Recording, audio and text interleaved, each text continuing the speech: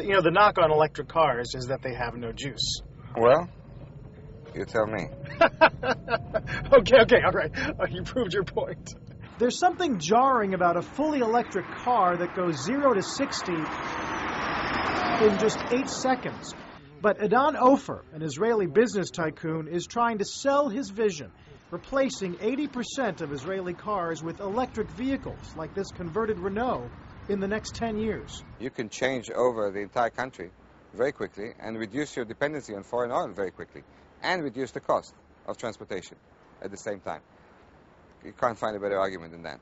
Ofer's new venture, called A Better Place, aims to answer the doubts plaguing electric cars since their debut a decade ago. Too small?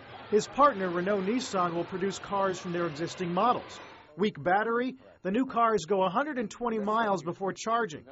And too few places to recharge?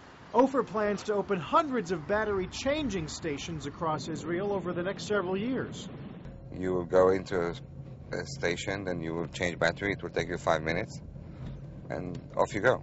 Not everyone is convinced. Toyota's hybrids are finally posting significant sales. One expert recently called Ofer's plan more like a pipe dream than a viable high-volume opportunity. But the project has raised $200 million in investor capital since CEO Shai Agassi unveiled it on Squawk Box last fall. It's a transportation energy company that sets the new foundation for us to make electric cars cheaper to own, faster to drive, and no emissions.